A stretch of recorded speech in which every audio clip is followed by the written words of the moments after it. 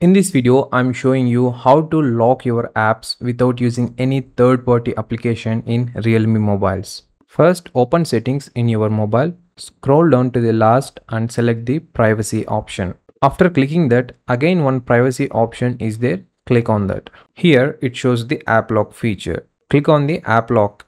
If in case you are opening this option for the first time, it will ask you the password, pattern or PIN.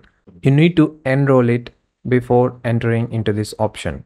After giving the security password, this is how it looks like. First, enable the app lock on the top side. Below is the list of apps that are available in your mobile phone.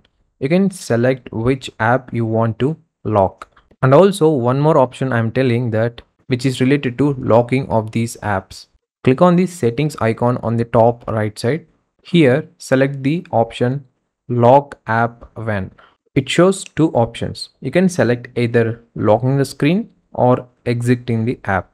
That means if you exit the app right after using it, you need to again give the password to enter into the app. Or the first option is locking the screen. That means if you open the app in your mobile and if you go back, it will be unlocked until you lock the mobile screen. I strongly recommend you select the second option, also called exiting the app, which is good to lock apps instantly right after using it. One more option is the unlocking methods. You can select either fingerprint or face here.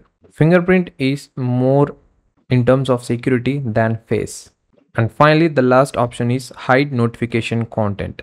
This means the notifications coming from the logged apps will be hidden, only the icon will be showed.